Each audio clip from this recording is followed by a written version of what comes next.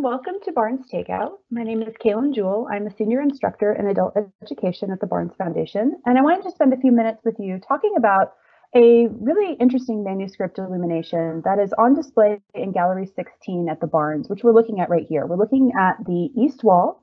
It's one of the busier rooms in the collection. There are works of art from ancient Egypt, ancient Greece, ancient Rome. There's jewelry from the Native American Southwest.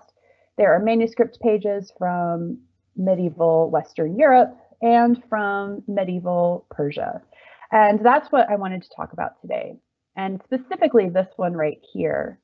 But there's another one here and another one on the other side that were all made in the same workshop.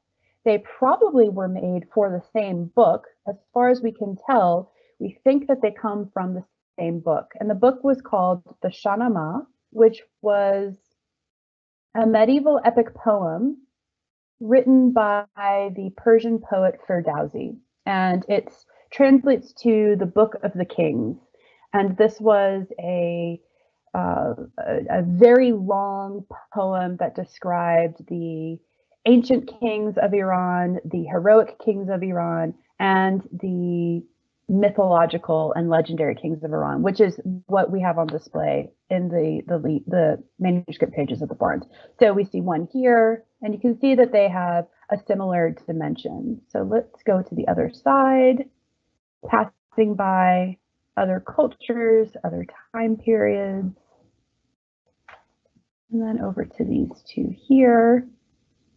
You can see that these are very complicated scenes. They're outdoors, but there are a lot of figures, a lot of animals. They're very, very busy, and they're battle scenes. So let's look at this one more closely. So here it is. Again, this is one of the three that were from the book called the Shahnameh. And the representation that we have here is a very specific moment in the story of the Shahnameh. It comes from one of the legendary stories of the heroic king Rustam, who we have depicted here, wearing a tiger skin coat and an animal, like a large cat's head on his helmet. And he is engaging in battle with a foe on the other side named Ashkabas. And this is the moment in the Shahnameh just before Rustam kills both horse and rider of his enemy. It's set within a very kind of mysterious sort of outdoor setting. I mean, it's a rocky outcrop. It looks like maybe it's mountains, right? So we've got this mountain, this pinkish mountain in the foreground that acts as a backdrop for Ashkabas and Rustam. We've got some purple rocks in the foreground. We've got this tree kind of jutting into the space. We've got some animals populating the scene that are just kind of hanging out here. We've got this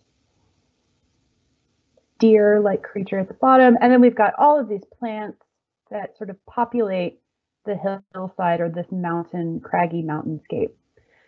In the background, so behind the mountain that we see Rustam and Ashkabas fighting against, we see a collection of soldiers, some on horseback, some carrying standards and flags, some carrying musical instruments and blowing horns.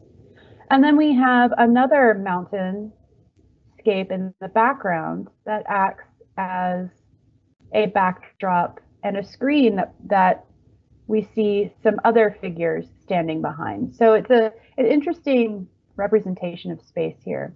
We've got some stylized clouds here, very interesting shapes. And you see that some of these figures are holding onto spears. And you can see that the spears extend over the edges, over the borders of this manuscript.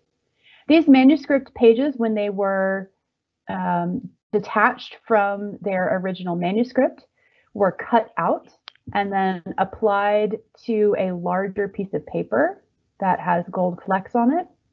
So this larger piece of paper that we have here is from that, is not original to the manuscript.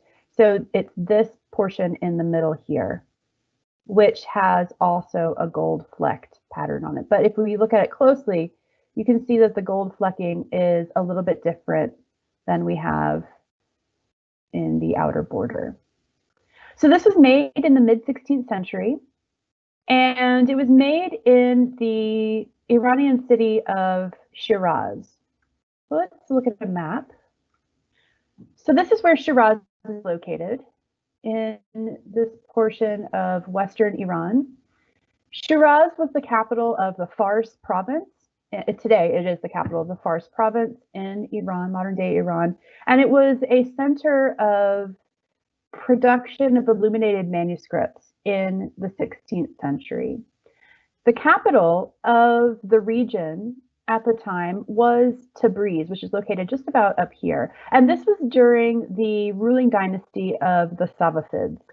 The Safavids were in charge of, and in control of, I should say, of this portion, really, of what corresponds to much of modern day Iran. And they were the political rivals to the Ottoman Turks, who were located primarily in what is modern day Turkey. And their capital was at Istanbul.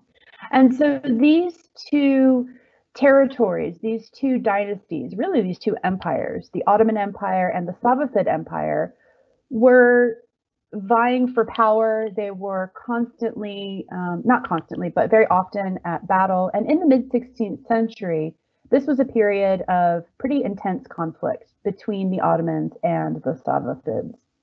So that's sort of the historical backdrop for the production of these types of manuscripts, which they are popular throughout Persian history, beginning in the 10th, 11th century, when the poet Ferdowsi first composed the Shahnameh.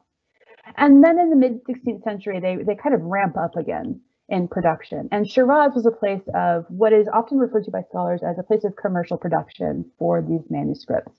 So these were not made, this manuscript that we are looking at, that we have at the Barnes, was not made for a royal audience, but it was meant to imitate the styles or be in the style of those royal manuscripts made for the Safavid Shah, the king, in the capital of Tabriz. So let's look at one of those royal manuscripts of the same scene. So this is one that's at the Met in New York, and it's an image again of Rustam and Ashkabas. This comes from the 16th century, so this is probably a little bit earlier, maybe 20 or 30 years earlier, of the Shahnameh of Shah Tahmasp. And if we look at this in more detail, we can see a similar configuration of figures. So we have Rustam here, we have Ashkabas here. This is the moment after Rustam has actually killed Ashkabas's horse. You can see the arrow here. And they are engaging in a one-on-one battle set against, in this case, a green mountain highlighted with some purple. And behind the mountain, you have, again, these groups of soldiers on horseback carrying flags, carrying musical instruments and horns, and these interesting swirl-like clouds that we see in our example at the Barnes. There's another one that's at the Cleveland Museum of Art.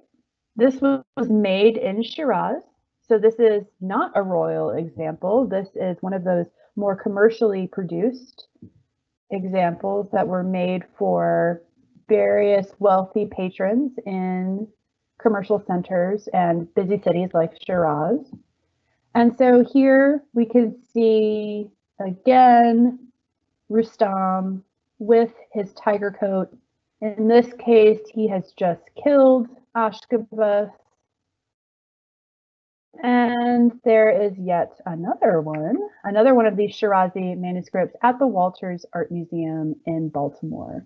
Again, Rustam wearing his tiger coat, and he is getting ready to attack Ashkabas. So that's sort of the backdrop for the kind of context in which our example at the Barnes was created. But these types of manuscripts, while they were in a Persian context, meant to serve as images connecting various parts of legendary and historical figures to modern 16th century figures, like the modern Shahs in the 16th century Safavid court. These manuscripts were used as gifts